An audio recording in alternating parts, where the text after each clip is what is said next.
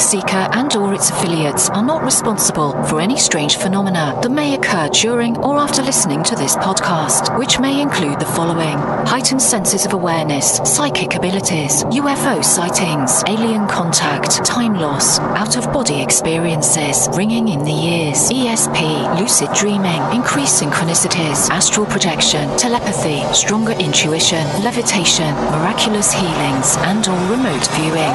Please be advised to listen at your own discretion.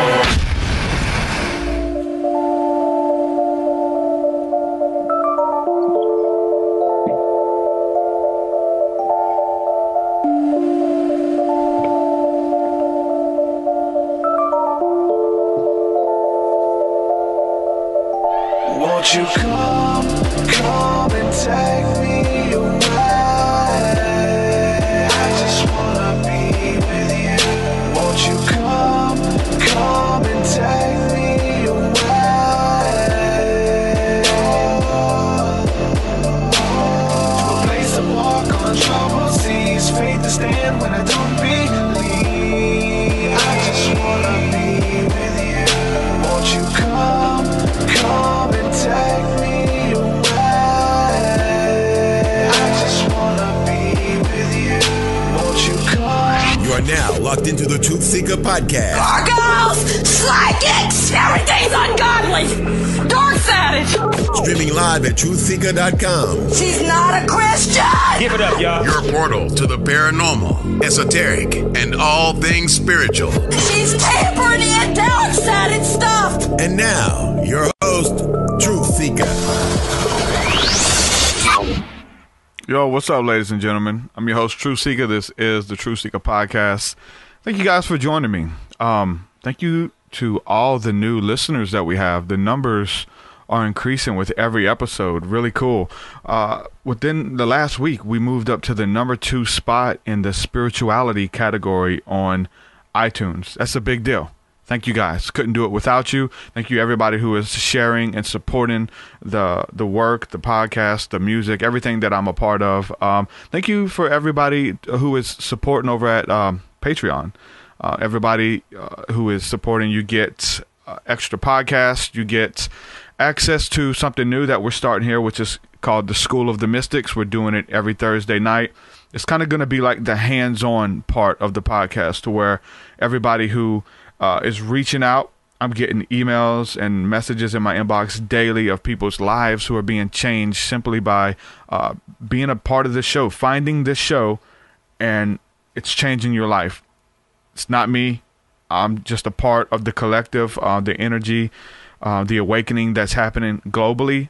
I just got off the phone with a friend of mine who I've been doing this with for a long time, and just mentioned the fact that they used to get on to me for talking about mushroom encounters openly. They used to get on to me for talking about aliens and UFOs and psychic abilities openly, because you have your personal life and then you have your professional life, your job and your family and friends and all that stuff. And I couldn't separate the two. Like, it's powerful to me. I can't find the keys to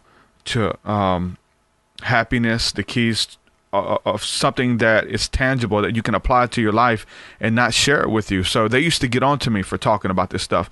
But now I understand why the podcast is flourishing, because I'm talking about this stuff. Like, it's resonating with a lot of people. And the reason it is because not a lot of people are talking about it from the position that I approach it from. Well, I come from a religious background, dealing with Christianity, coming out of the church. Still have a faith in Jesus, still have a faith in Christ. Haven't forsaken that. But it's the fact that I can still be a Christian. I could still be a follower of God and use psilocybin. Different friends who are, they smoke marijuana. We can be Christians and talk about UFOs and aliens in a good light and not have to demonize everything. So I've seen that being vocal about my truth and what it's led to, the numbers are increasing, man. I understand what's happening. Thank you guys for supporting. Those of you guys who want to get on board, become a part of the School of the Mystics, what we're doing every Thursday night, 7 p.m. Central, head on over to patreon.com/TruthSeekah. You can sign up from any level from $1 $5, $10, whatever you're able to do.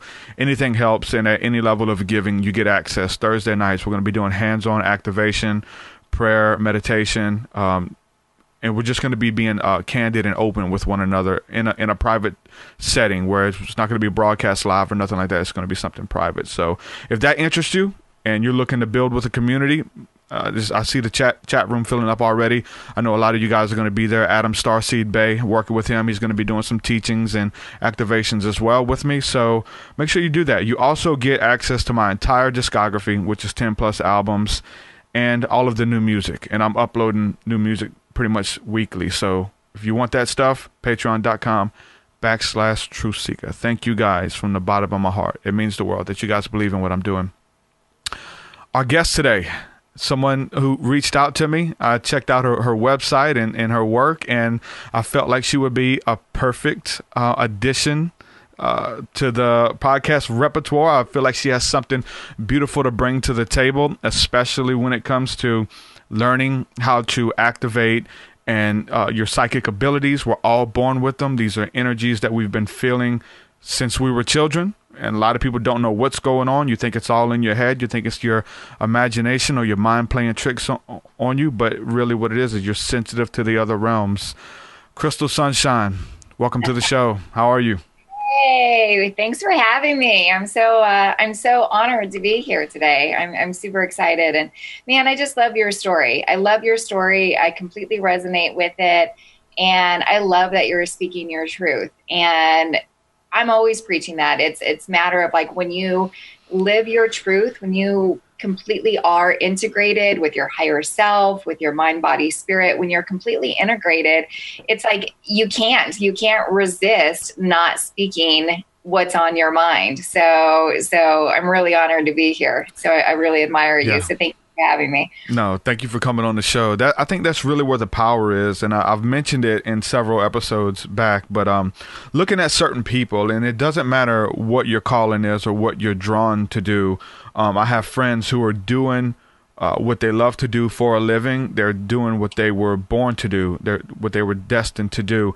And it kind of moved me to envy in a good way, an envy to do something about it. Because, I was driving a truck. I was working for somebody else. So, but I knew there was something greater for me. And it moved me to envy. So to see people doing what they love to do, speaking their truth with no repercussions and just being themselves, that right there is attractive. And it should move us all to envy, right? Yeah, well, it's aspire and inspire, right? I mean, that's what's going on. And and you hope that, like, you completely inspire me. Like, I was listening to your story about, like, how you gave up that gig, and I completely resonated with it because that's my story too. And really, like, the more that you connect with people, like, you realize, like, we all share so many similar stories, right? I'm in California, you're in Alabama, but here we are, like, completely meeting on such, a similar level. My family's from the South as well. It's like, I gave up my corporate gig. I was tired of, making donuts for someone else and, like, someone else, like, dictating my life. And we had similar stories. I was a private flight attendant. And so, anytime you're in transportation, like Derek and I, it's like, your days could be 48 hours long and you're just going and going and going. And it's easy to lose sight of, like, what your true desire is, because you're so tired and you're just living someone else's truth. And I was just ready, like, I had a very financially stable job, I was making a lot of money, and my soul was not happy. It's like I was not able to be who I was at home. It was two different people. And I think a lot of people really live that story where it's like they've got the work persona and then they have the home life persona. And it's really hard to be happy unless all of those are integrated. And so, I could not be happier. I mean, the financial struggle is totally different. But like, I feel that it's worth it now, though, versus on the, when you're struggling on the other way, working at a job you don't want to be at, and then juggling bills versus, okay, this is why I'm put here. Let me juggle these bills. I know it's looking crazy, but you know, where there's a will, there's a way, you know? Right. And you end up just having faith, right? Like it's all just going to work out. You know, it's like when you're on the right path and you know that, and like you said, it doesn't have to be that you're in metaphysics or anything like that. Exactly. Like when you're on the right path, like you're, no matter what you're doing, that it just kind of comes easy. And even though like there's certain struggles, it's like you just kind of end up having faith that it's like, no, you know what? It feels so right. It feels so good. And I know it's all going to work out. Right. Yeah. One of the biggest ones for me was going to a tattoo shop. There's a tattoo shop over here in Daphne called the Bell Rose Tattoo. And they did a lot of my work, and me and my wife. And just to see the spirit there, they're happy. They're doing what they were put here to do, and it's like, man, I got to go to work tomorrow and I'm dreading it. I don't want to go there. I remember like Sunday evenings, just like that dread, like, oh my God, I don't want this day to end just because I had to go and clock in at 2:00 in the morning. That's what I was doing. This is insane. Yeah, just completely acts up your solar plexus, right? Yeah. I look back at that time because same thing. I'd get up at 2:30 in the morning to leave for work. And I now look back, like the holidays this year was like a real reflection time for me to like look back on like what my life was a year or 2 years ago. And it felt so foreign, almost like I had stepped into another body, right? Like now I'm finally who I am. And I look back a year or two ago and I'm like, wow, that anxiety energy I was running, same thing. Like I knew I had to go to bed early because I had to get up so early, but it's like, you just don't want that day to end because you don't really want to what the reality is. And how sad is that? And that's really like how, well, mainly America really lives. Yeah. Yeah. And and I think the reason we're talking about this, we're rejoicing in this, is because this is something attainable for everyone. If you have to cut your bills back, if you have to, whatever you have to do to kind of minimize that cost of living per month, drop it down, and then take that step of faith. Do it when the timing is right. I say do it when the timing was right. I was trying to do it and then was kind of kicked off, kind of forced into it. But why? That was divine intervention, right? that happens for a lot of people because some of us are too scared to kind of step out of that boat, so we have to be pushed. But it'll help. Sometimes all of a sudden, if you notice like something abrupt, if you have an abrupt change, I always think that's divine timing because you want to get off that pot. Yep, it's too comfortable. Like it's too like I had a certain number in mind of like patron supporters. Okay, if my patron supporters take the place of my paycheck, then I can do it full time. And I'm nowhere close to that. You know what I'm saying? Especially when I first started. But now everybody's coming out the woodwork to support, so it's awesome. But you have this perfect the way of like an easy, smooth transition, and it's usually not like that. That's the whole step of faith, the whole trust in God, you know. That's it. Yeah. What I always teach is like when I have a class on manifestation, and what I always teach is don't worry. You can't worry about the how. You only focus on the what, right? Like we're focusing on the how. Like I've got to have, X amount of supporters, right? You are totally focused on the how and not the what. Right. So if you can like focus on the what, and it's all going to work out, like the how in between, that's when kind of spirit just kind of takes over, and, the universe kind of works its magic, because it's never what you set yourself up to pursue, to want. I guess that how is never really how you came up with it. Right. I think the two greatest days in a person's life is when, the day that you're born, and then the day that you find out why you were born, what you were put here to do, and it doesn't matter what it is. And if you want a podcast, if you want to be a healer, so many people who are watching, they have the gift of healing and those abilities. They haven't even stepped out yet. You know what I'm saying? So that's why us talking about what this podcast is designed to do, practical ways for you to do that, for you to step out financially from under a job and do that, or to try to start getting clients. You got to start somewhere. Everybody's in different places in this walk. So that's what it's about. It's about recognizing the energy where you are with the timing. So many people are empathic, but and it's fighting against them. They can't go out in public. They can't go to Walmart because they feel the energies. But once you're able to work with those energies and respond to it, you can essentially see miracles be done in the marketplace, in Walmart, in the doctor's office, wherever you are. And once you feel those energies, discern it and kind of see what they need, what that person needs, even if it's just a kind word. Like, you can be so sensitive that everywhere you go, you bring about change. And so that's why we're doing this podcast today. Let's talk a little bit about that. How did the psychic abilities and things like that start in your life? Was it something that you were experiencing as a child? Many people do. Yeah, well, all of us experience it as children, because it's our innate ability. It's who we are. It's just like learning how to walk. It's part of our body. We have an entire chakra, our sixth chakra, that's completely dedicated to clairvoyance. We are designed to do this. And it's just, most of us, there's a small percentage that, where parents have nurtured their children to allow them to develop that over time. But most of us don't.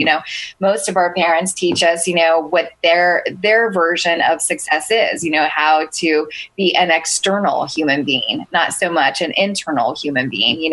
When they teach us how to walk, when they teach us how to talk, they're not teaching us how to develop our third eye. They're not teaching us how to communicate telepathically. It's not. But I think that we're starting to change that. I don't think it's our lifetime or, our children's lifetime, but I do think that we're, the movement that's really changing that. But yeah, we all have it as children. And I was one of those kids that I just knew everything, like my Claircognizance, which is in your seventh chakra. Like, I just knew everything, and for no reason. I was a small, 3-year-old kid that just knew things. And however, my siblings were really annoyed with me. And I just never really had an answer for it. And so I always knew things and I always felt things. I'm very, very clairsentient. So I always felt things. I was a really sensitive kid. And then I did, I had a lot of, just like a lot of kids, a lot of what, quote unquote, imaginary friends. But the reality is, those are, your spirit team. And when you're a kid, you're just a lot more open to it. Yeah. So yeah. Was that similar for you? Definitely. Yeah. Because it all runs together. It's just a natural part of life. You have these weird thoughts, you have these weird experiences, and you don't want to tell nobody about them, or if it's with shadow beings and stuff. I was having those experiences as a kid, almost a toddler, 4 years old, having these experiences with beings walking in my room and getting on top of me and stuff and trying to suffocate me, just crazy stuff going on. That's intense. As a little kid, yeah, man, yeah. I don't, and I try to question it, like my mom and my grandmother and stuff. They were involved in, witchcraft, like doing spells and hexes on people, bad stuff, really. So New Orleans, yeah, exactly, yeah, and that's the thing, because they're from New Orleans. It was normal. Part of who you are. I would hear them talk to friends on the phone and say, "Hey, girl, you got some black candles? Yeah, I got to get this chick. She's talking crap." I'm like, I'm a little kid, and that's a normal phone call from my mom. And it kind of faded away now. She doesn't really do much. But when I was a kid, that was something they were doing. And then I'm reminded of all the people that were in and out of the house. They would have parties and stuff too. And they're just different people that bring different energies with them. And they would get blackout drunk and pass out in front of me as a kid, and that stuff went on in the house. And then at nighttime, weird stuff would happen. I don't know what was going on, you know what I'm saying? But I have to try to make those connections there. Don't you think, I feel that those people actually brought those energies in, and then those energies were kind of testing you because you're a kid, you're open to it. Yeah. Adults aren't open to it as much. So I feel like it was just more like the energy that was coming in your house. Yeah, it probably felt like it was flowing in and out as well. It wasn't always there. It came to things. Yeah. Yeah, it was just a couple times where stuff happened that, left a mark on me. I'll remember that for the rest of my life, and I'm doing what I'm doing today because of something that happened when I was 4. Right. Well, isn't that like the beauty of it all? Like I always say, it's like you come from the wounded healer, and and all of us that have come here to really like raise the vibration and like really do this work, you have to have the background of the wounded healer. Yeah. Otherwise, you don't really know. You can't see light all the time. You have to go through the dark, to really see the light and like how you want to raise things and how you want a better world. It's like the unfortunate side is you do have to have, that darker experience a lot of the times. Yeah. And it just raises the questions of like, which demons do we cast out and which demons do we try to rebuke versus the demons that we try to learn from, and they're sent here to us for a reason and for a season to teach us something. Like I've made peace with my demons in the past. I'm thankful that those things happen, because I would not be the person that I am today. I wouldn't be doing what I'm doing. And all of that struggle and the dark stuff that we go through is to learn lessons. It's maybe to have compassion for others who are stuck in that place, Definitely, it's something to learn from. But I've made peace with my past demons, even though when I was going through that stuff, like I wouldn't. There's no way, like I couldn't see the light at the end of the tunnel. But now I'm thankful for that stuff, Yeah, it's hard to see it while you're in it. I don't think anyone ever sees it while you're in it, right? It's just I think you get better. I think though I think now a lot of times I have vision now. So a lot of times now when I'm going through a situation, I'll know, okay, I'm gonna take this test and I'm gonna be stuck here until I learn the lesson. What is the lesson? Oh, that's the lesson. Let me apply it. Let me walk in forgiveness and love and healing to those who have wronged me. And it's, what I'm saying? It's on to the next chapter, the next testing. And so now you kind of get familiar with it, and you're able to kind of speak out in faith to people who are going to it. Going through it. Even with the whole, money and finances situation. And I've been at a place where I lost my job in the past, and I panicked, like, oh, how am I going to pay bills? How am I going to do this? And then a unexpected check will show up, or something will happen, or I'll work one day with a friend and make more money than I was making in 2 weeks in one day. Just these miracles. And I was like, you know what? God got me. God got me. So there's no reason for me to freak out and panic. Like I'm a son. Like I don't have to worry where my next meal's coming from. So to be able to learn those principles and see our friends and family going through the same things that we've been through. We're like, hey, hold on. Don't freak out. The first thing you do is don't panic.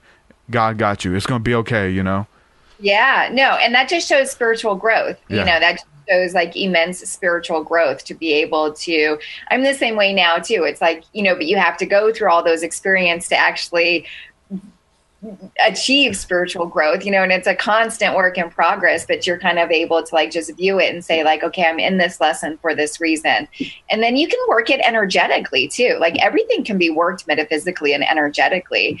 And like when you do go in that fear mode, you do have to kind of check yourself, because fear just creates fear, and the universe wants to create whatever you're asking for. Yeah. So when you're sitting there saying, I don't have enough money for my mortgage, the universe is going to be like, all right, let's make that happen. Right. Yeah. Let's make sure you don't have enough money for your mortgage. Yeah. And so it's like, you really have to like check yourself and be like, no, you know what? Like God does have my back. Like the universe has my back. And like, you just have to like shift that perspective. And don't you find that like everything just is a matter of like working that energy and like shifting that perspective.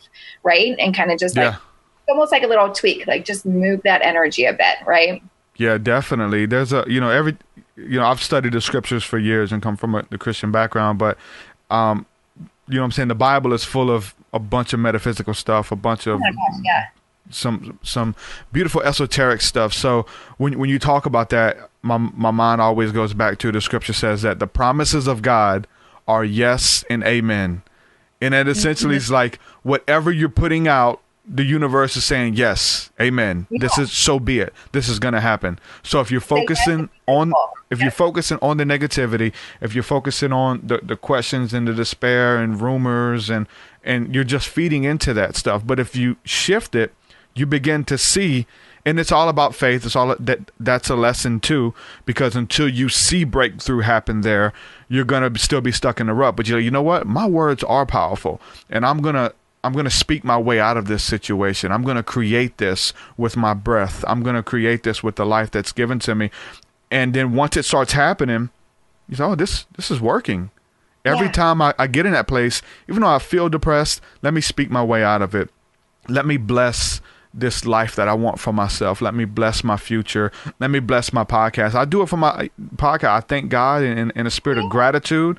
And I thank the prime creator that that this podcast is helping people. It's changing people's lives and things. And guess what? My inbox in turn gets flooded with inbox messages where the podcast is changing people's lives.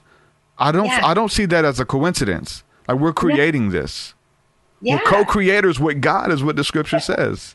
Co-creators. That's it.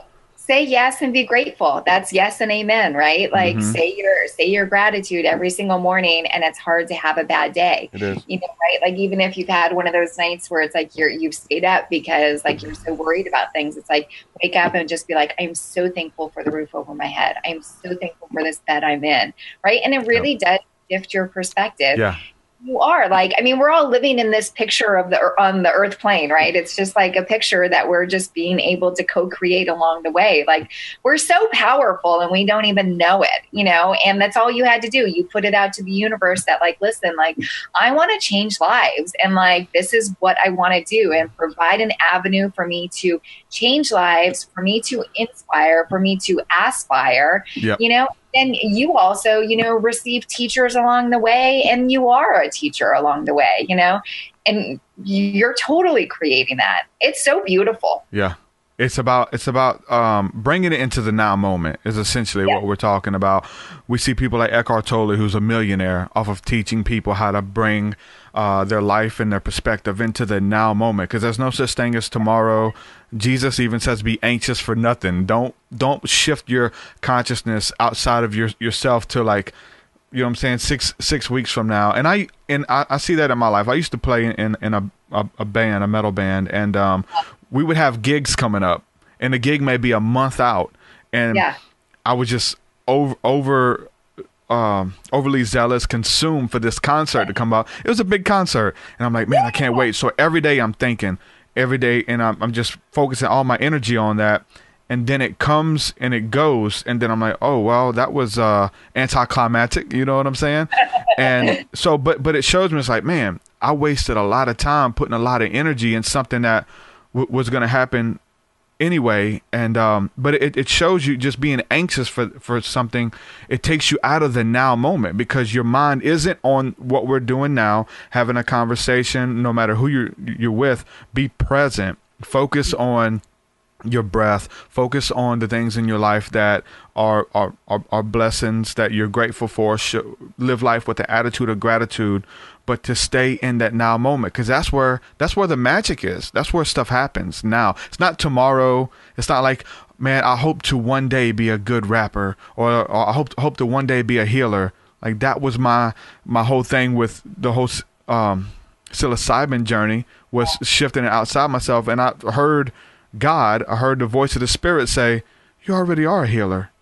And you're not going to be a healer. You already are. And begin to show me things in my life that, man, like, people are being healed. People are being set free through the music, through the prayers, and through the podcast and everything that we're doing and stuff.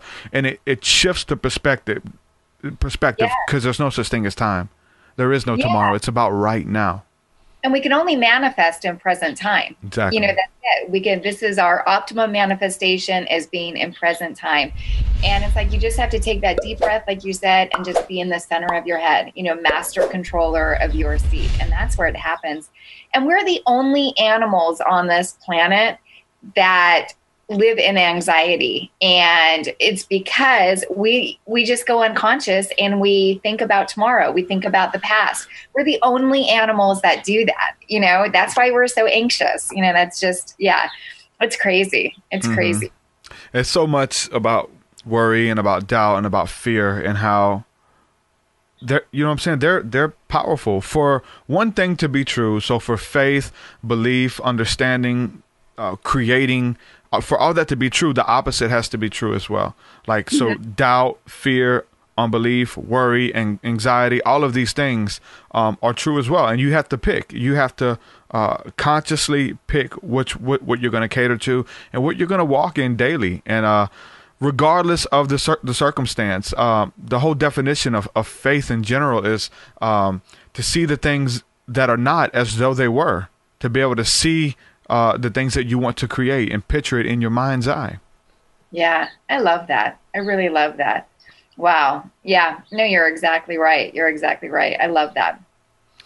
When it comes to, so you had these encounters as a kid and it was just something that came naturally. So when did it kind of move to the next level as far as getting serious or acting out that you know that I'm going to pursue this? There's something more there than just a kid with an overactive imagination, as far as the psychic ability is concerned. Yeah. Well, I moved into my teenage years and then my 20s, and I actually forgot all about it. I had to go through my wounded healer phase. Yeah. I had to go through a lot of stuff. And then it was, I'm almost 43 now, but I got married, divorced, I went through the whole thing. And I just completely lost myself. Like, it was a complete out of body experience almost for 15 years. And then so about 10 years now, so I must have been about 32, 33, and I got a divorce, and I was just like, oh my gosh, like, who am I? Like, who am I? Like, I just had this huge awakening and I didn't even recognize myself anymore. Like, that little girl that knew everything and had such an imagination and believed in unicorns and mermaids, like, that girl didn't exist anymore. And it's like, I believed in magic and fairies and I worked with the fairies, and that girl was just gone. And so I went through this huge transformation of trying to find myself again. And I knew that traditional therapy just wasn't it. Like, I knew that I had to really hit everything on a soul level. Like, I had to go deep to really find myself again and discover myself again. So it was about 10 years ago now, about 11 years ago, where I just completely dug deep into all spirituality. It was just I was just a student of the earth and the heavens. And I was just give me every bit of knowledge, just allow me to just be. And that's when it just all started flooding back in. So it's been about 10, 11 years. And then of course I went to I'm a formally trained clairvoyant. So I went through a lot of classes and, a year and a half worth of training just to work on my third eye. And so it's I really started, I kind of just started to shed the layers, it's it was therapy for me. And then it turned into so much more than just therapy. It's I was able to uncover everything. And then I was able to discover. And then, so it's once I was there, I was able to then start just building on no, this is who I want to become. And it's I was down, and then it's now I'm building that pyramid of just lifting up. So yeah, but I do want to say we talk about being the healer and your life path and things like that. I have a lot of clients that come to me that exactly like you, they said, I want to be a healer. I want to do that. And what people don't realize, they don't give themselves enough credit that no matter what they're doing, if they're walking on the street and they look someone in the eye and they say, hey man, have a great day. Yeah. You're a healer. You're touching someone's face, and a healing is really just about shifting space. And so people get a little down, oh, I need to do this professionally, or I need to do things. Yeah. And it's what people don't understand is their light is within, and they carry it with whatever they do. Your tattoo artists, they're all healers over there. They're all carrying their light, and it doesn't necessarily have to be a professional space. Exactly. Yeah. To be a professional healer that I lay hands on people and heal them or do Reiki or something. Yeah. You can bring healing in so many different ways. My wife works with disabled children on horseback therapy. Oh my gosh! And wow. she absolutely loves it, and she's pretty much living her dream doing that, and it's awesome. And healing comes back to, so many different places, and it's just you being your authentic self, whatever that is. Yeah. And it doesn't need approval. Hopefully it's something good. I believe it's something good. I don't think your authentic self is someone who's a bad, mean, horrible person who pisses everybody off and stuff like that. I think it's something that is of love and light for everybody. I think that's across the board. But when you find out who that is and what you want to do, I think that those energies as far as healing and love and light will help to build that and to actually walk in it full time. If you want to do it, if you want to be a full-time healer. I mean, there's so many people watching who I get the messages, you know what I'm saying? They want to be a healer, and it's the same. This is what we're telling you. Same thing Spirit told us. You already are. You already are a healer. Focus on that. Focus on what works. Don't do what works for me. You got to find out what works for you. What are you good at? You might not be good at podcasting. You might not be good at rapping. Like, this is my story. I'm embracing it. And whatever your story is, if you like to cook, do it. And be happy, and that energy, whatever creates that sacred space for you, you know what I'm saying? And tap into that flow state. Learn how to do it, man. Yeah, because even say for the example of cooking, it's like you could raise that vibration of that food. You could create something beautiful. And then everyone that's going to have this food is just going to be carrying this high vibration. You know, it's in everything that we do. And I think that like when you really do find what your soul like really signed up to experience, it starts to flow easy. And it may be something that you never saw yourself doing. Like, I never thought that I would be a professional psychic and like teaching metaphysics. I was always into it. It always interested me, but I never thought that like I would be doing it professionally. And then it just steps, the universe is like, yeah, no, yeah, you are. Yep. And it's beautiful. And honestly, and that's like what we're talking about. Don't worry about the how. Focus on the what. Like I knew I wanted to follow my heart's path. And I didn't really even know what my heart's path was. Like I knew that I wanted to be at home. And I'm sure that's important for you too. After you have a life of always being on the road, like, you know, being home to me, like the word is luxurious. Like it is so luxurious just to be home. And of course, that's not everyone else's journey, but it's like I really wanted to follow my heart path, and I really wanted to help people, and I really wanted to be a teacher, and meaning like not even a professional teacher. Like I wanted like to share knowledge, and like really there was a reason why I was, you know, I came to this world, you know, being a positive girl. You know, I am a positive girl, not annoyingly, but it's like, hey, you know, there's a light to everything. Like shine your light. Like I think part of my work is allowing everyone to shine their light bright, you know, like never dull anyone's light. Like we all have this beautiful light that it's our right to shine bright. You know, I never want to throw dust on anyone's path, you know? So yeah. I think the power kind of comes from being a creator. Like if we're made in the image and likeness of a creator, then there's this inward longing to create stuff, and a satisfaction and a gratitude that comes when we birth something that didn't exist. When I get done with a song and it's a good one, I feel really good about it. Like I'm able to share it with the world, and other people are having like spiritual encounters and mystical experiences by listening to my music. But then it didn't exist like that. I created it. I birthed it into this reality. I went to the ether, the dream state, and brought it into this reality, something that didn't exist.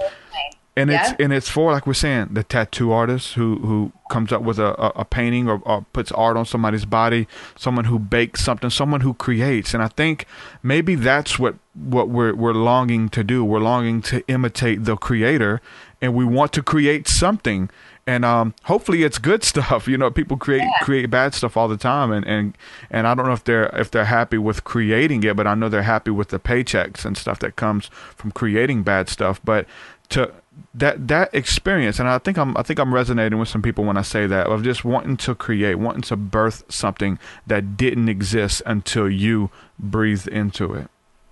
Because it feels so good. Right? It feels good to be the creator. And I think what you said was absolutely beautiful about like, it's that whole image of, you know, that God's within us, and that whole image of I am God. You know, we are mimicking the creator. We are God. Like I am God. Like that's that was a huge step for me to like step out. Like, I live on the beach here, and it's like to step out on the beach and like put my arms out and be like, I am God. Like, it is a beautiful thing to say, and you do feel it. And it is a beautiful creation space to live in. And oh my God, it feels so good to create. It's like you plant that little seed and you water it and you nurture it. And, it takes time. Yeah. Like everyone thinks like, okay, well, I put it out to the universe and like they haven't answered back.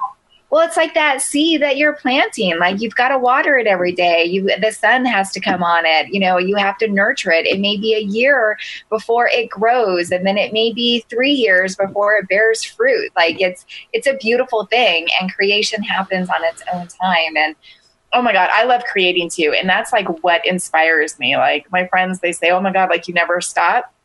And it's like, it doesn't feel like work. Like, I think that's when you're on your right path. There you go. Yeah. Doesn't feel like work. It's like, oh man, I don't mind these like 16-hour days. I minded those 16-hour days when I was flying, but I don't mind it now because it's like I'm creating what I want to create and hopefully inspiring people along the way, and then that's when it just doesn't feel like work is when that's my impression. Yeah, definitely. Yeah. When you're able to do it and it doesn't feel like work. There's the whole side of it that, we're talking about the spiritual aspect of creating. So, I mean, obviously someone can just easily paint a picture and there's no connection there. They're birthing something, but there's like a spiritual aspect of it that we see, that we connect with creating.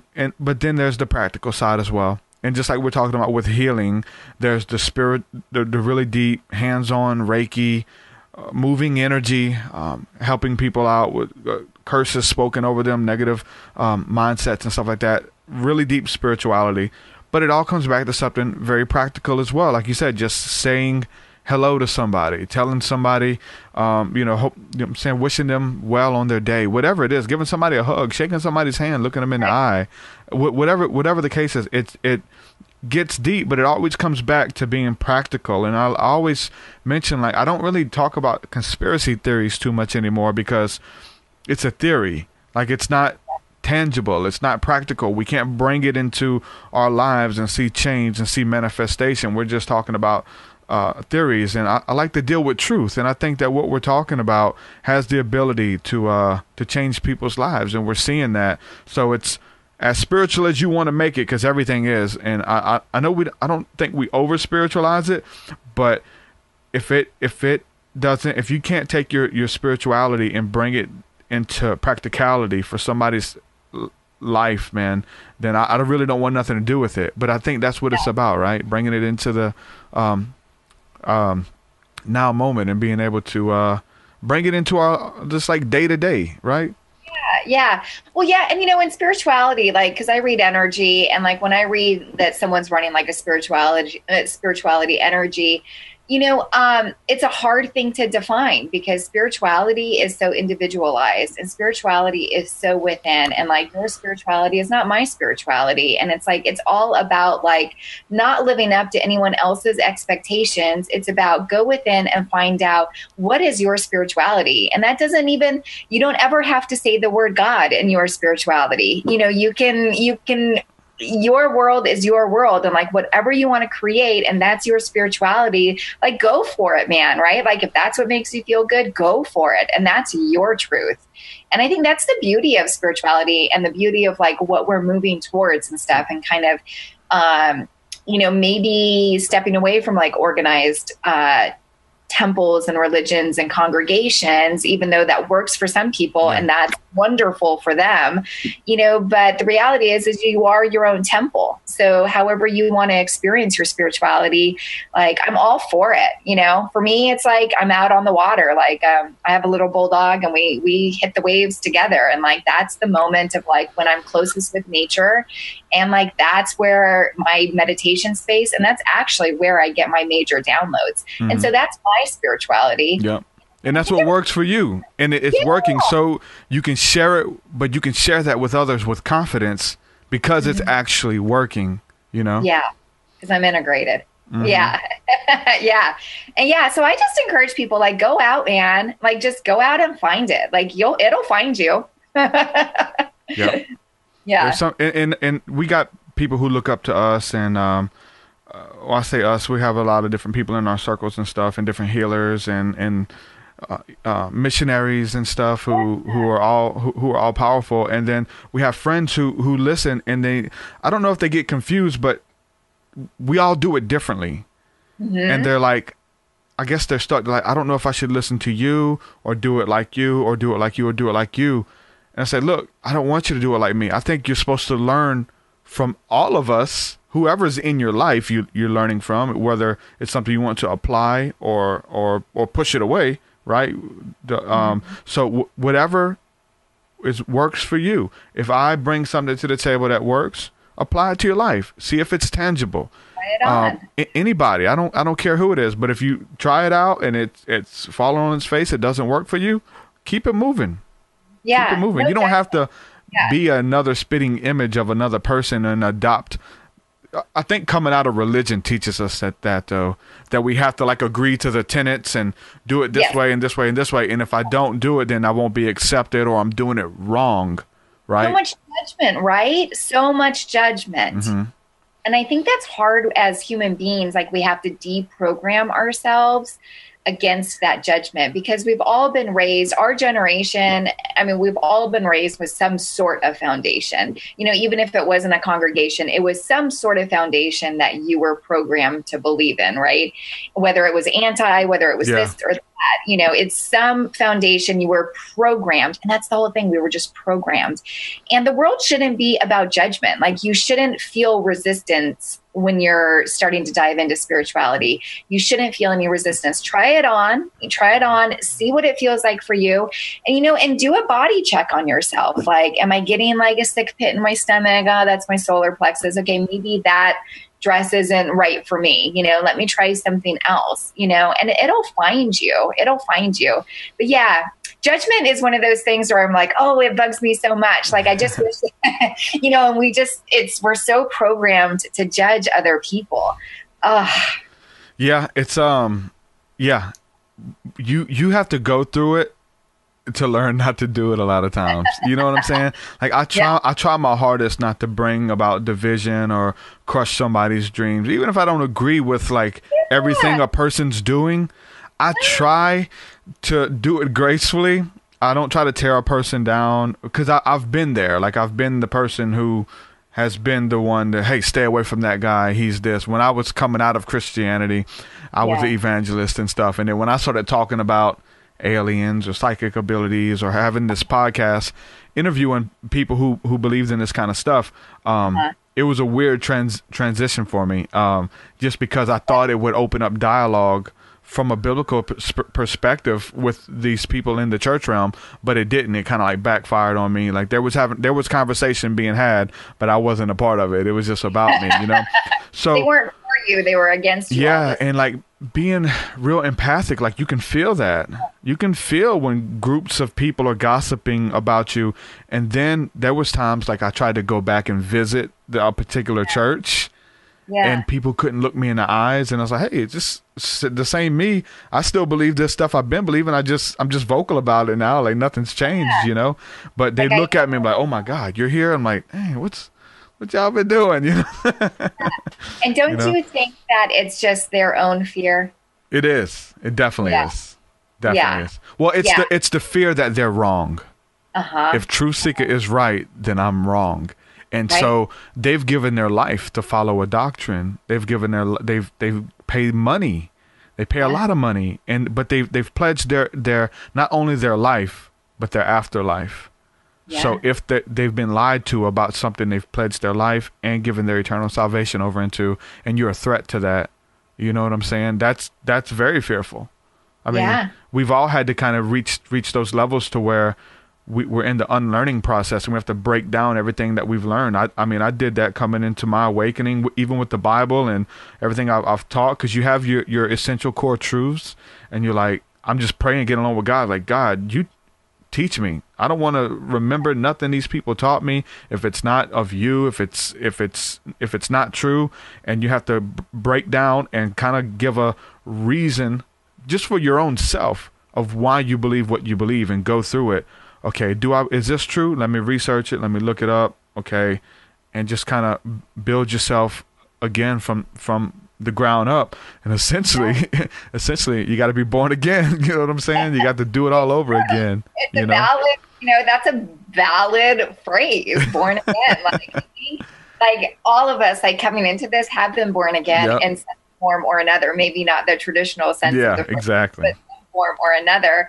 And I just appreciate it when someone is a free thinker, when someone actually thinks for themselves. And I think that's the downside of, and don't get me wrong, like, I think a lot of people respond really, really well in organized religion, and I love that it works for them. But I think a lot of people, they're not free thinking what their views are as far as religion goes. So I completely admire you that you, like, stepped out and you were just like, listen, like, these are the thoughts that are going on in my head. Like, these are my downloads that I'm receiving, and I'm just going to live my authentic truth. And that takes a lot of balls. I mean, that takes, like, a lot of cojones to get out there and, like, know that you're going to have opposition and to just say it. So I went through a lot to, to be where I am. And I'm vocal about it because I'm reading the chat room right now. There's a bunch of people watching on YouTube Live, because they're in the position that I was in, 6 years ago. Like, they're going through it now. They're having the awakening. They're having UFO encounters, alien encounters. They have other sacred texts that appeal to them, other religious teachers that don't claim, and so they're having this awakening that's outside of the box. But if they're vocal about it, you're gonna get the boot to the back of the head. They're gonna, like, it's nasty the way they do it. Even if it's what it's kind of been called ghosting now, where they just don't even talk to you. You don't exist. It's not like they make a formal statement, but that's hard on people, man. Like, this is your family, Hard. Yeah, well, it's basically taking, like, the rug from underneath you, like, ripping away your foundation. And I don't know, like, the whole dichotomy of it, of, like, God is supposed to be there to support you and love you for no matter what. And so it's very difficult for me to hear that, like, I'm happy my lesson wasn't to go through what you went through with that, because that's really hard. Like, this is who you identified with. And then it's like, all of a sudden you speak up something different. And then, like, your foundation's ripped over and it's like, hey, what happened to, like, God has my back, or, that we are supposed to love our brother, right? I mean, is a scripture, love thy brother? Heck yeah. It was hard going through it, but I have to not play the victim. And once I can look at it from their perspective, okay, you have a doctrine, you have a belief system, you have a system that's helping people, it's healing people, and then you got this other guy coming, bringing something different, challenging. This person, I become a threat. So they have to kind of find some way to deal with that person or to shun them, and their way is just to tell everybody to stay away from them. Like, there was never no conversation with me. I've never had a conversation with the pastor about anything I believe or nothing like that, or really not, what I'm saying, not even people of the congregations and stuff. Like, it was just like, I'm open for the world. Like, all my belief system is documented on the internet, you know what I'm saying? Right, so whether it's posting on Facebook, which is a big one, you know what I'm saying? But I think in their case, they're justified because they had to protect something. And so anybody who's going through that, just look, man, you guys are a threat to their system. You're not going to, and people want to try to stay there, like, oh, I'm going to stay there, man. I'm getting fed here spiritually. I really cope. But I say, bro, you can't be yourself. Like, if these people believe, if these people find out, I got a buddy of mine who's working on an album. It's out now, Watchmen. He would go to church and he loved it. And they got to a point where they were talking down about me not wanting to go to church. And I was like, bro, I can't. I'm a threat to these people, bro. And you are too. If these people find out that you're working on an album about ET contact and aliens and UFOs and the Kundalini spirit and meditation, if they find out that you're doing that, they're going to cut your head off. It's over for you, bro. Only fear and love exist. That's it. That's it. Yeah, you got to get out of there, man. You can't. It's like people trying to join politics to change it from the inside out and stuff. Like, I can be a change. Like, man, you're going to eventually see that you know, they're going to change you. You know what I'm saying? Yeah. So change starts within. And I know it sounds like super cheesy and cliche, but listen, like, if you want to change the world, like, just, you can do like grassroots, go on and just start changing yourself. And look, like, take you for example, it's like, I'm just going to start like bringing content out and like, hopefully, like, you know, stimulating conversation. Yep. And like, it's a grassroots movement, and like, look how many lives you're impacting, you know, like, I mean, I think now is the grassroots movements, you know, like, it's corporations that we kind of have to shy away from, and it's the grassroots movement. So yeah. So now I'm curious about like all your alien contact and stuff, as far as like, well, you're the host. Go for it. You do what you want. Sorry. No, go ahead. What do you want to know? Well, I'm just, so because I work with a few, like I have an ascension guide that's actually like an 8th dimension. And so I'm just curious, like, when you get your, you know, like ET contacts or like, you know, ET downloads, that sort of a thing, do you find that it's from like a higher vibration, a higher dimension, and like you're getting like very like ascension, like activations and that sort of a thing? And it's not like the fear-based of like time ago where it was like, heck yeah. I'm really against that stuff, as far as like the, you know what I'm saying, the whole fear, as far as like alien abductions or anything like that. Like, I think a lot of that stuff was just was done by the government to put fear and hysteria in that community, so that when you see a craft or you see a light in the sky, you won't try to contact it, you won't try to signal it. Like, there's cases of people signaling it, and I talk about it in some of my songs, that talking about going out with the lasers and shooting the lasers up at these lights that are in outer space, pretty much, you know. And but you know what I'm saying, for me, from a Christian perspective, that's where I approached it. It was all studying angels. First, they were all demons, because that's where the Christian perspective on UFOs is that they're all demonic. Anything out there in space is an alien demon. And so I studied it from that perspective for a long time, but I seen it was just super duper biased, and it would ignore facts and stuff, you know. And I was like, man, these people have an agenda. Like, this all isn't demonic. Like, what I'm researching is showing that these are angelic. You know what I'm saying? So I just began to kind of open up my research and to different people. James Gilliland, which I just had on the podcast.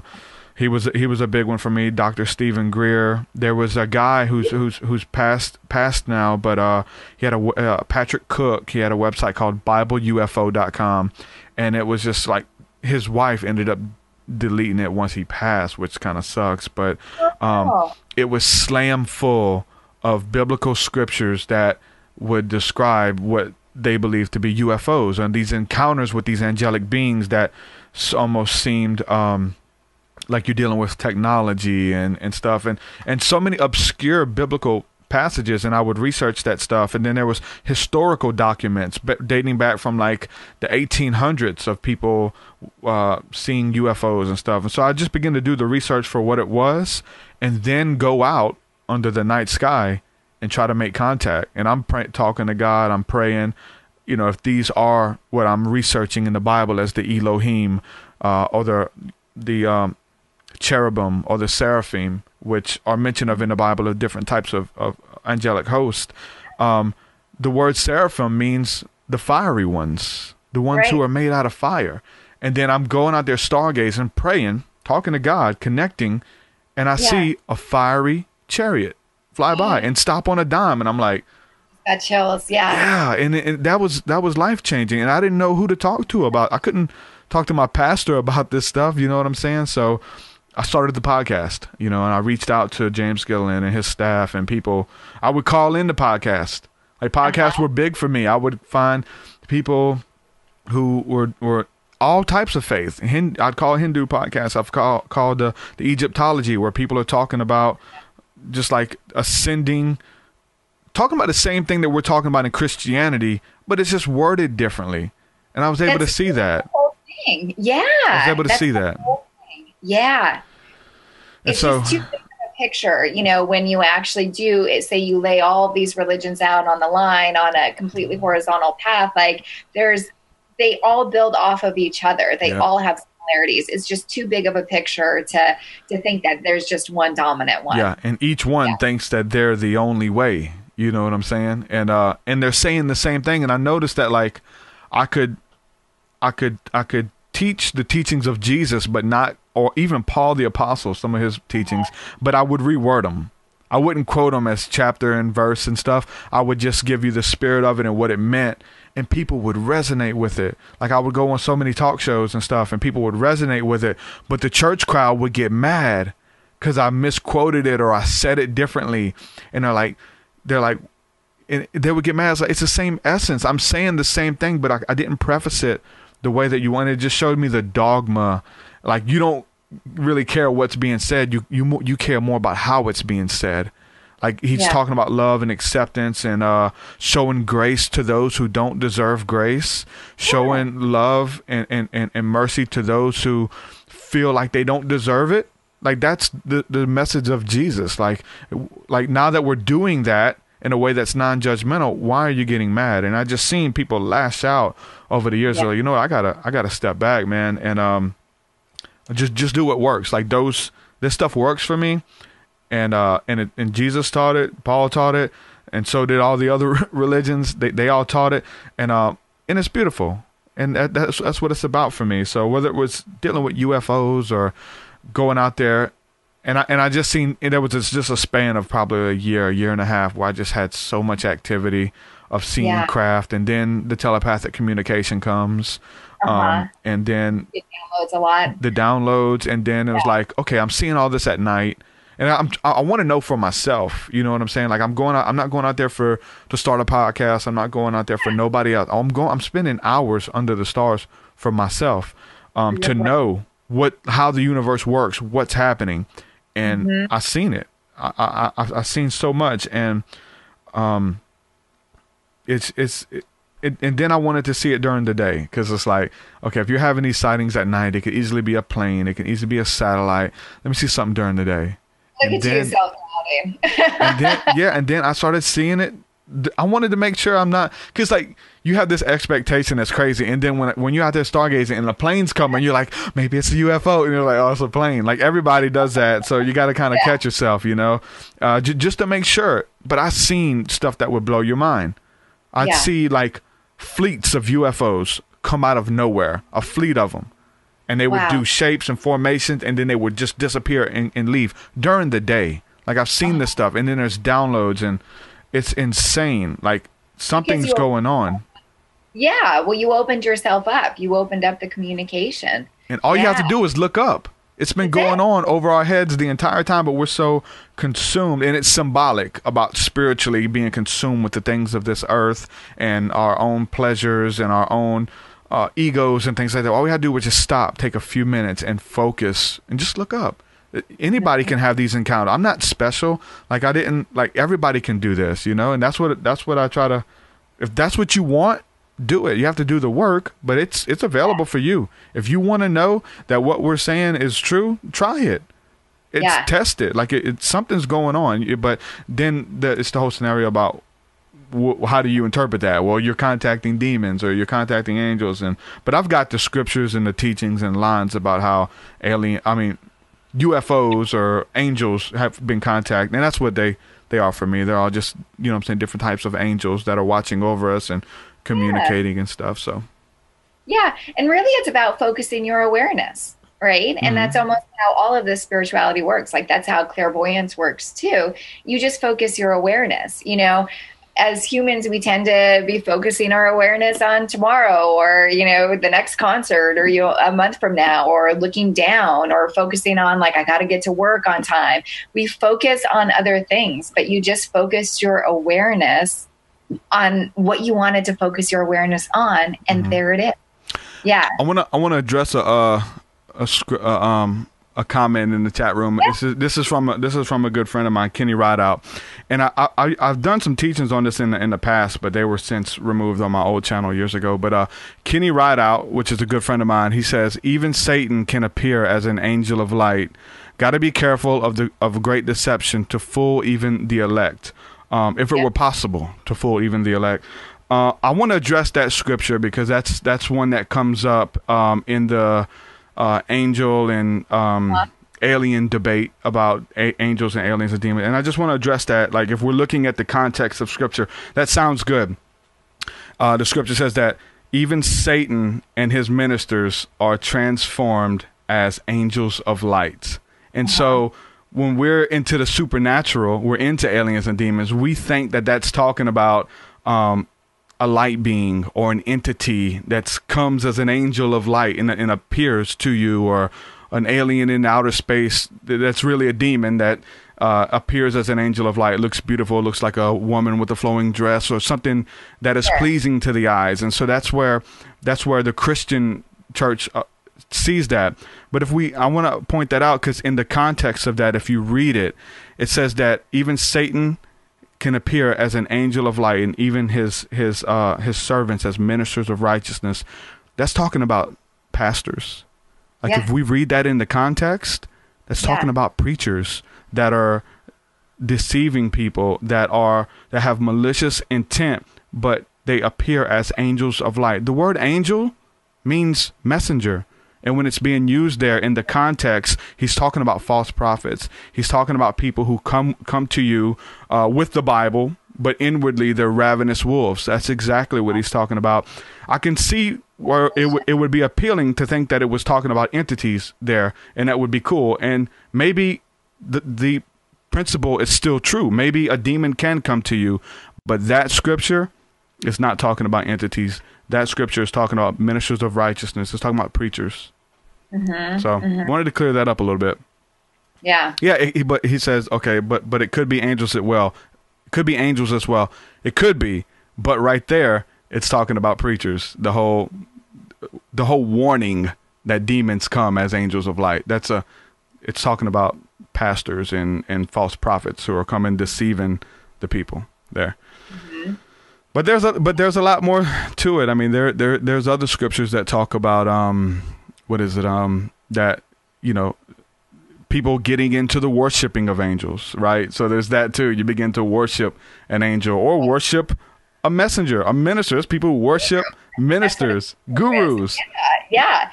I don't know. I don't know how you feel about it, but I feel that I don't believe in worshiping, you know, a guru or putting anyone up on a pedestal thinking that they're higher than anyone else, right? I do believe in, like, we're all here for this human experience. You know, we all have this beautiful light body inside of us, and we're all here for this beautiful experience. And once you start idolizing, you know, something else and putting your energy into idolizing something else, I don't know, you know, I feel like it kind of stunts your spiritual growth a little bit, but that's just my opinion. Yeah, I mean, but we always have this like veneration for people who have helped us, though, especially early on. You know what? And there's a thing, and I know I'm getting all religious here, but there's a thing in like the church circles. They call it being church hurt. It's when like the pastor does something or the congregation does something to you and you get offended and leave the church.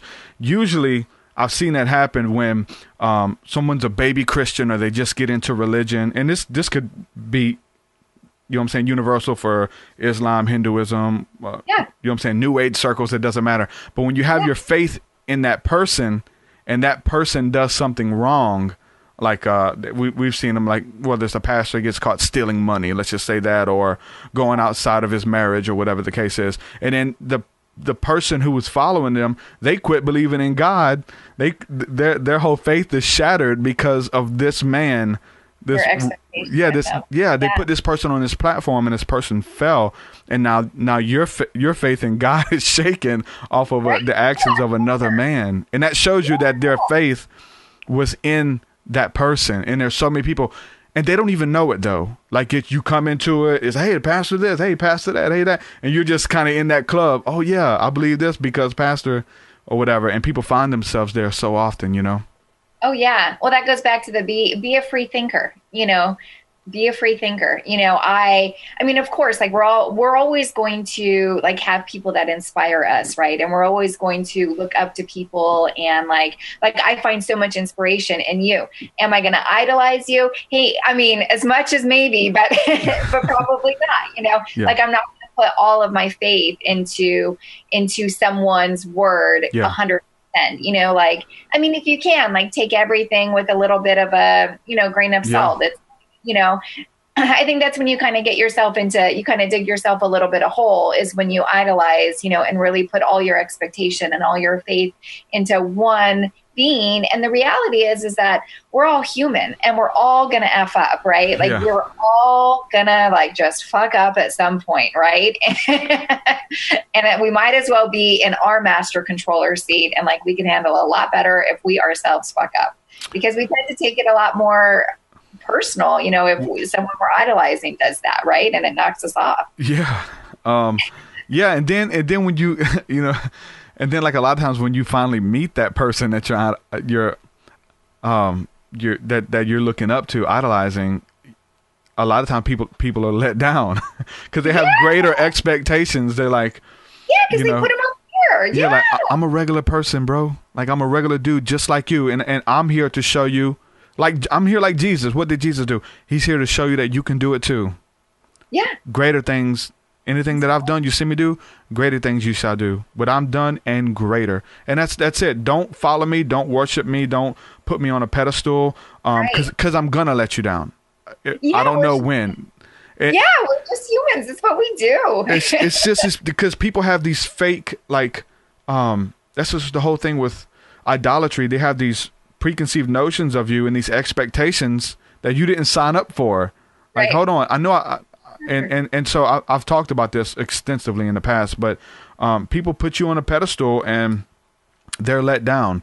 And, it's that the whole thing is weird though, because what I come from, the church realm, and I know it's done in all these other circles as well, but in the church realm, you got to have all the answers. You have to have everything figured out, and you have to demonize the other ministers or the other denominations. Like, they have to be bad.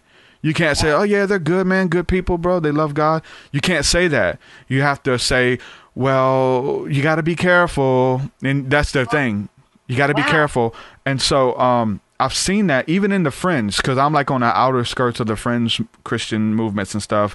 And there's a lot of other people who have big followings. And I've tried to make it my point not to demonize them or talk bad about them, because I can see the bigger picture and I know what you're doing, and you're doing that to build a following. But you have to, like, if I want you to support me, but I know you guys listen to so-and-so, I have to be like, yeah, he's cool, but yeah, he's into some stuff. I don't believe in that. He's off on this. He's kind of lost his way. And you do that to make yourself look better, in hopes that those people will turn away from that person and follow you. Yeah, it's just ego and fear. That's it.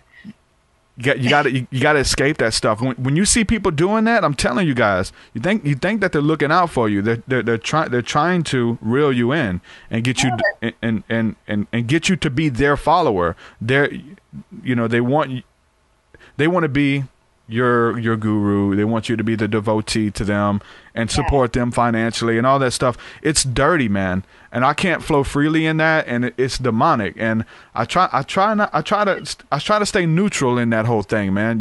I try to look for the good in people, because out of everybody out there, I think they all have some good. But if I think somebody's making it up, I'll let you know. If I think they're fake, I'll let you know. But you're just being real. Yeah. All that other stuff's just a form of manipulation, and it really is just throwing dust on someone's light, And the truth is like we're going back to, creation. It's that we can live in abundance if we want to, and everyone can free willingly create what they want to create. And even your competitor, people are going to follow him for his reasons, right? And then people are going to follow you for your reasons. If it's meant to be, it's meant to be. That's just how it is. Like, it'll just happen without you, throwing dust on someone's, game over there. That's what Yeah, I'm sitting here reading some of the comments in the chat room. I know you can't see them, but it's nothing about you. It's just all about religion and politics, and then somebody says he says this is Hunter Fuse. He calls in all the time. He says the only one that's bad is the Catholics due to their idolatry. That's what he said. No, their idolatry of Mary, and that's the whole thing. I mean, like, there's good and bad with all of them. And if we're gonna sit here and pick it out and point it out, I'll tell you this: when it comes to that, because I was big into that in the church, you know, the evangelicals, the Protestants, they talk bad about the Catholics, right? That's just part of it. And stay away from them. They worship Mary. They don't worship Jesus. They're into this. They're into that. And there's a lot of truth to it. They have a lot of truth to that, right? And I studied it. I studied Babylonian worship and the way the Father, the Son, and the Mother is worshipped and venerated. And there's always the Trinity in every religion. And they're worshipped on the same holy days, on December 25th, Easter. Like, all of this stuff is high pagan days. That's where I come from. I come from studying that stuff and exposing it as being satanic or as being pagan or whatnot. But, and I would find contention. Like, I would make it my goal to be the truth seeker and to give you guys the truth on these false religions. But when I had my awakening, got the knowledge. Yeah.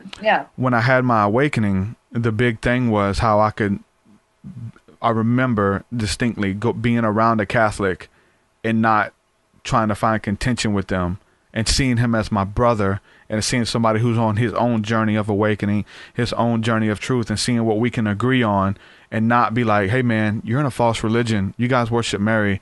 The Bible says that, you know what I'm saying, call no man father, but you call your priest the Father, you know, and all of this stuff. And, you know, Jesus told us how to pray in the Lord's Prayer, our Father who art in heaven. Why do you guys pray to Mary? You know, and have all of these things. But I found that when I could be around this guy and not bring that stuff up, and I went away like, you know what? I'm making something's happening, man. I'm making progress, and it's a good thing. Of not finding contention with everybody who don't believe in what you believe in. Like, that's the thing, you know. Hey, you're wrong because I believe this. Okay, just because I'm wrong, don't mean you're right. No. But isn't that like the beauty of being human and the beauty of the world, is that we all can free think for ourselves and we all can believe in something. I mean, the diversity is what makes it beautiful, I think. I mean, I wouldn't want to be a whole list of androids all believing the same thing, right? Like, where Lemmings. would your growth be? Yeah. Yeah, and it's sad, but like you said, religion is good for those who need it, like who are coming out of that. I mean, I look at it like this, and this is maybe getting too deep about it, but the word, you know what I'm saying? The word religion means to bind or to hold back.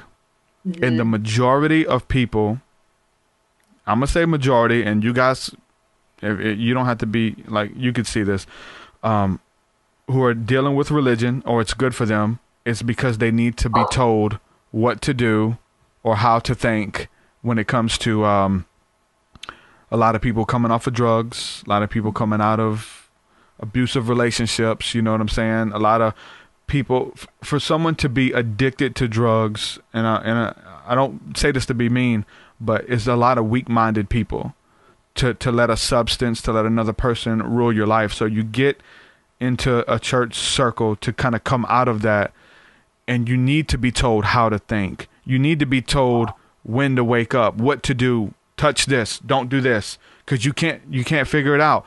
It's good. It's good for many people. The religion means to bind or to hold back, and some people need it. And it plays a role. It played a role in my life, a huge role. I come off of drugs. I come out of that. There's so many AA meetings and stuff of like Celebrate Recovery is what they call it in the church, but it's the same thing about coming off of drugs and being told how to live. Man, people don't know. Like, so church is helping a lot of people. Like, those, it's structure, but it can only take you so far. You can only go so far. And once you come out of that and you come into your own, there comes a point where you may have to kick it to the curb. But for some people, you may never reach that point. And that's not a bad thing, though. I'm not talking down on it.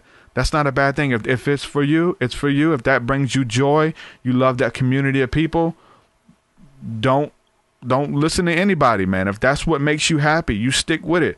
But if there's contention there, and many of you guys who are listening, an hour and 20 minutes into this podcast, you're listening to this for a reason, because you guys are going through that. You're having the contentions and stuff, man. If there's any sort of resistance in your life where there's contention, there's like you feel conflicted in your life, that's really there for you to like really take a look at it and be like, what's not serving me in this? Because if you were supposed to be there, it would be a lot easier. It would just feel different in your system.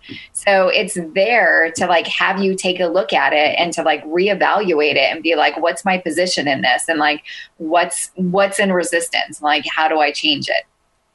Otherwise it's so easy. Yeah. But it's good for a lot of people though. So to throw the baby out with the bathwater, but be careful in there. There's a lot of stuff that goes on that's not good, and you figure that out. So it doesn't take a rocket scientist. If it does, then this may be the wrong podcast for you. But yeah, man, just do whatever works. I mean, some people are called into that, and I'm in a weird position though, because like everybody, and I've kind of become accustomed to it. I'm not trying to get you to leave your church, but I'm telling you, like, I get messages from church leaders. I get messages from worship leaders who want to do mushrooms. They feel like it's calling them. Psilocybin's calling them. And they're a church worship leader. And I'm not like, I don't tell, do it, bro. Do it, bro. That's not me. But you guys know what I say. If it calls you, it calls you. And you have no choice but to do it. I get messages from Christian radio DJs who have some of the biggest stations in the country, and they listen to this podcast because I'm talking about the stuff that they can't talk about. And I don't call myself promoting it, but if it calls you, it calls you. But I'm letting you know the consequences. If you do it and then you're in this place where you can't talk about it freely, that's not good. You can't be who you truly are. You're passionate about music. You're passionate about the ways of the past, the path of the ancients. Psychedelics is a part of that, but you can't talk about it. I'm telling you, we're talking about being free and being your authentic self. You can't thrive in those circles, man. It's gonna come eventually. Like eventually, you're gonna wanna. If you have a life-changing encounter, like I look at it like this. Like when I got saved, I came out of really dark witchcraft and dealing with demons. I got into church and I was wanting to tell everybody. Like I was doing music talking about Jesus. Like you couldn't shut me up about Jesus, right? Because it changed my life. Like it brought me from a bad place to where I am now. And there was no way. And there's so many zealous young Christians who would just go. I mean, we'll go to like McDonald's and just start, Jesus, he loves you. Or I remember like, hey guys, I'm in love with a man. His name is Jesus. You know what I'm saying? And I love the whole Jesus is my homeboy, right? I mean, like we all would love him if he was here. I think we would. Yeah, you know what? The religious people disagree with that, but I really think we would. Yeah, I think we would. But just as passionate as I was for that, because it was a truth that changed my life, I'm just as passionate about psychedelic research because of what I see it doing to help people. It's curing depression. It's helping people cope with depression. People getting over the fear of dying. All kinds of stuff, man. People are coming off of heroin addiction and through like a strong psilocybin encounter or ayahuasca.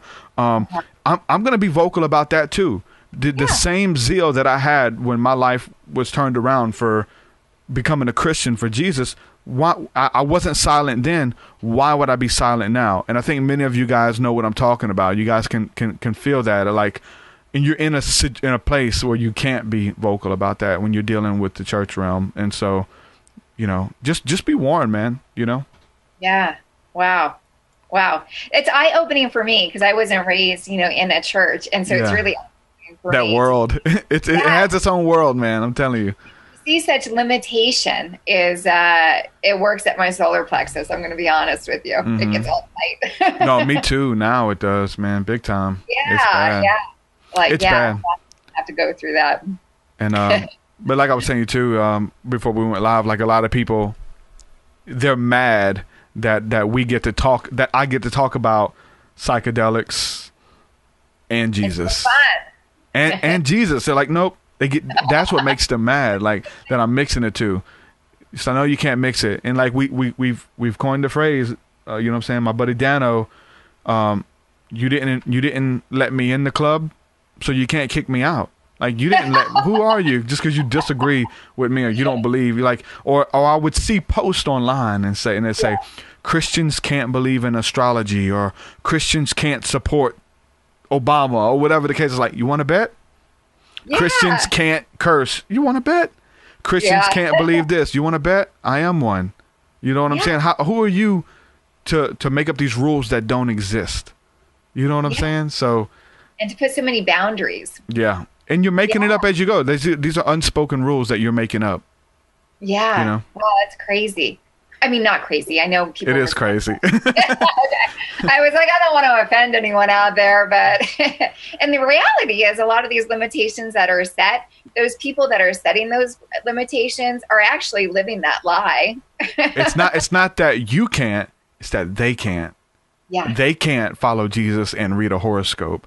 They can't follow Jesus and be into astrology or astronomy or into Reiki or study Reiki. Like, they can't do it. There's a disconnect there. But I don't see that, and I don't see it at all. And I see it, for me, what I bring to the table is that all of this stuff is in the Bible. Like, it really is. There's some deep stuff in there that it's weird that nobody even knows. Well, we're talking about divination. We're talking about planetary alignment and the spirits. Civilization stuff. That is exactly, and that's what that is. Ancient. That text is old. We try to interpret it with Western Christianity and try to make it fit into our lives. I mean, how did he do all of his miraculous healings? He was an energy healer. Exactly. I mean, it's the same thing. Yeah. Pyramids. I mean, all of that stuff. This is all ancient civilization, which has everything to do with how the stars align and the planets align. That's our communication base. Yeah.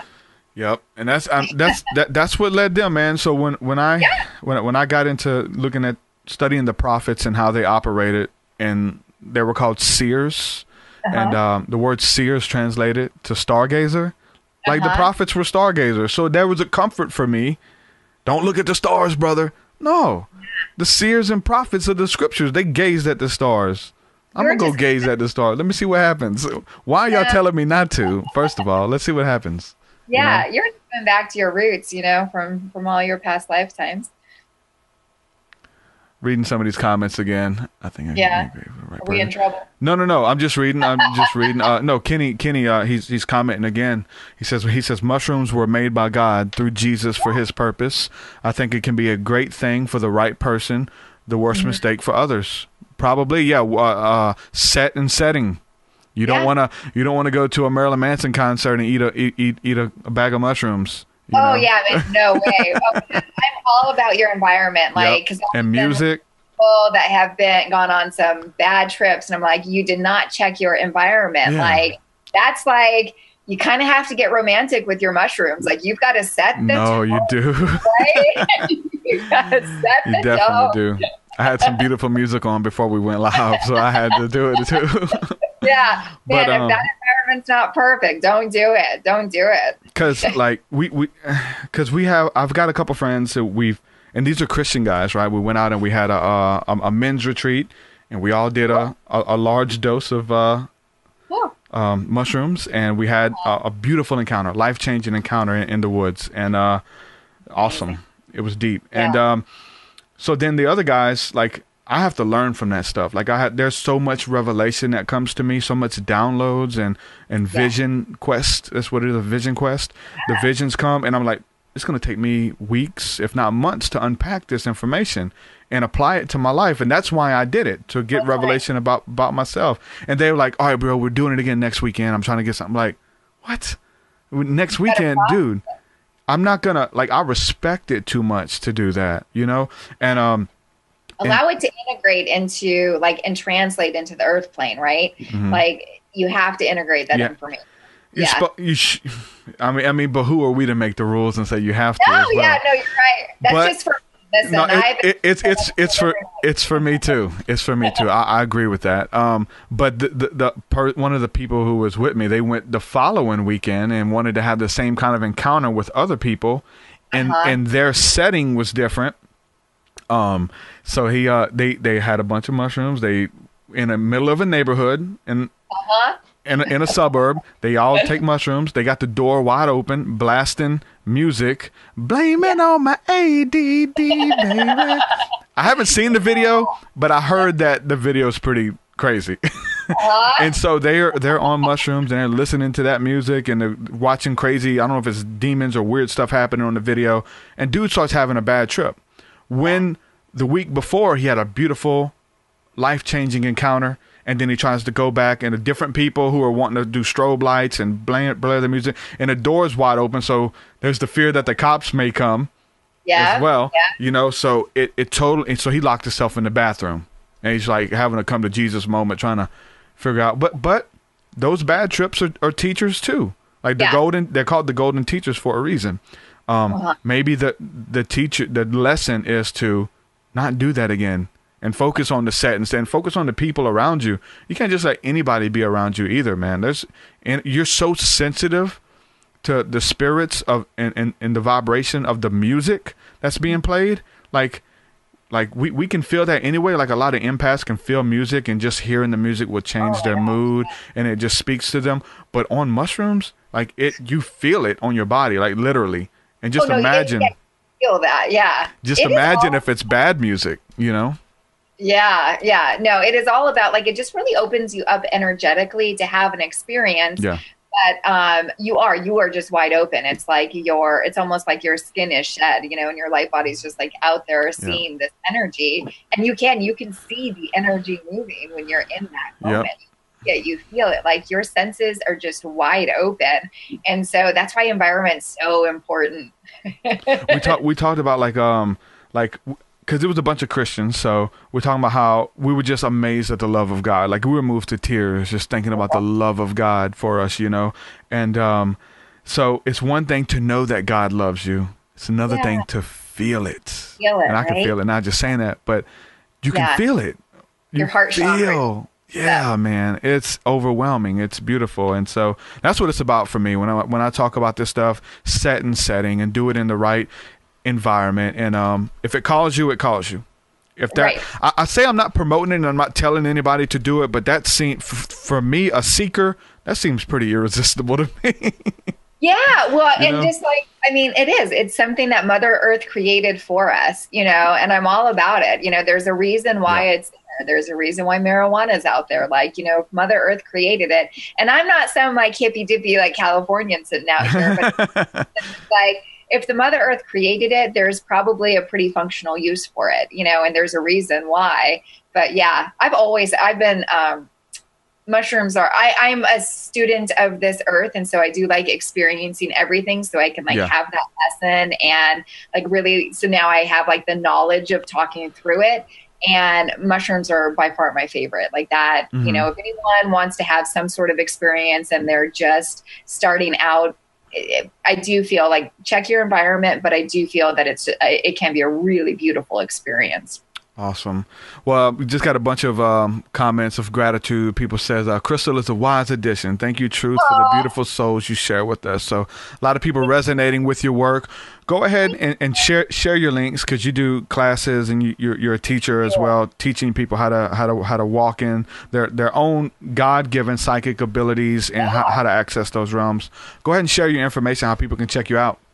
Thank you so much. And thank you so much, everyone. Oh my gosh, I'm so grateful for you all listening. So thank you. My website is Crystal Sunshine, psychicservices.com. And you can find, I have a psychic academy on there. I do actually a whole year-long program of psychic development. I just started that in the beginning of January, not too late to join. And then I also even do like a 4-week class and these are all phone programs, in our digital world, we could be anywhere in the world. And so I find that that's the format that works best. And I even have like a 4-week program. It's just 2 hours each week where I teach you how to completely open up your third eye. And by the end of the 4 weeks, you're actually learning how to read and move energy. It's really beautiful. And then I have like a women's intuition class, and, I've got a bunch of fun stuff that I'm always creating, but, and then I've got great services as well. I do like spiritual introductions where I like introduce you to your spiritual team, and I do custom meditations, and I do psychic readings and clairvoyant readings. So check my website out, crystalsunshinePsychicServices.com. And you can also find me on Facebook at Crystal Sunshine Psychic Services and Crystal Sunshine Psychic Academy. So please friend me, please like me. Please, let's spread the word together. Yeah, you guys do that. Check out her stuff. Make sure you support. I really believe in the people who come on my show. They have something to bring to the table.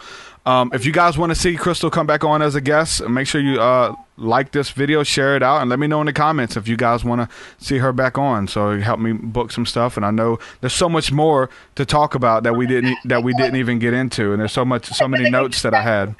Yeah, we could like sit here and talk all day. Yeah, and I would keep going, but I have another show scheduled coming right on, so we'll have to do it again. That's okay. My bulldog's like, I gotta go to the beach. All right, my friend. Thanks for coming on. Thanks for hanging out with me. I appreciate you. Oh my gosh, I appreciate you, and I appreciate all your listeners. Thank you so much. Hopefully until next time. Yeah, we'll do it again. Sounds good, Derek. Have a great day. You too. Bye-bye. Bye. Crystal Sunshine, everybody. Great show. Awesome show. I got another one. It's supposed to be interviewing Keenan K. Lee. He was a Christian rapper, gone to the dark side. It should be an interesting conversation. I looked up to that guy years ago. I don't know where he's at right now. I don't know what type of interview this is going to be. I don't know if he is doing it as a gimmick to reach people. Maybe he'll say that. I think probably maybe he still is a Christian. Maybe he still believes the stuff he believes. I don't know. But within the next 20 minutes, we're going to go live interviewing Kaylee. I did a song with him years ago. We got a song called This Is How We Ride. Really good song, actually. One of my favorites when I was doing gospel rap. So check that one out. This Is How We Ride. TruthSeekah featuring Kaylee and Goodwill, I believe it is. Good song. So with that, I'm going to say peace and shalom. You guys catch me back. I'll be live here in a minute. Also, if you're listening to this on YouTube, make sure you subscribe on the podcast end. If you have an iPhone, you have the podcast app already on there. So just click the link in the description. It says subscribe with the podcast or to the podcast. Even if you have an Android, there's a link for you guys there. Do that for me. That would mean the world. If you guys want to support my show, if you want to see me continue to do this and bring more content and keep it coming, please support me on Patreon. You get a bunch of cool stuff. We're going to be doing the School of the Mystics every Thursday night. It's going to be online training and discipleship. We're going to be doing activation. I'm excited about it. I've always wanted to do it. I'm able to see the potential in a lot of people that I work with, a lot of people I get messages from. And I don't want it to stop there with just a message. You know what I'm saying? I have to take it to the next level. So we're going to do it hands-on, and it's going to be candid, and it's going to be private. So if you guys just need somebody to talk to, we're going to do it. It's going to be fun. Community. Patreon.com/TruthSeekah. Sign up at any level, and there you'll get access. It'll be on the website. You can go to schoolofthemystics.net.